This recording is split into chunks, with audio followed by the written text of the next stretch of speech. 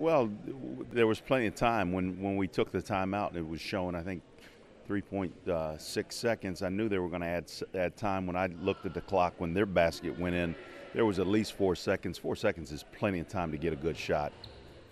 It's a play that we kind of worked on in practice where Miles, if he's got an opportunity to go the distance, he can. If not, he's got a chance to throw ahead to shooters on both wings.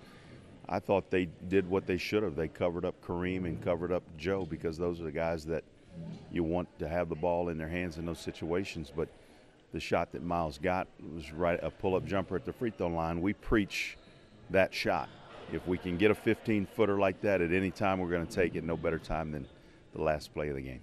I could have hit Joe or Reem, but I saw my man in front of me, and I just took him, got to a sweet spot, and I make that shot all the time. So it's been really interesting over the course of the last week. We have made progress. Our defense is getting better. We're not getting better by leaps and bounds, but we're slowly just taking a step every day. We're doing a much better job in the middle third of the floor, protecting the inside. We're doing a pretty good job with our offensive execution. I thought tonight we had a lot of great shots. It just didn't fall. And that's just one of those things. Confidence and experience will help that a ton. I thought I played well. I didn't turn the ball over a lot, which is a big thing for me, considering the way they played. But no, for the first game in the Dugan and all of that, I was really happy with it.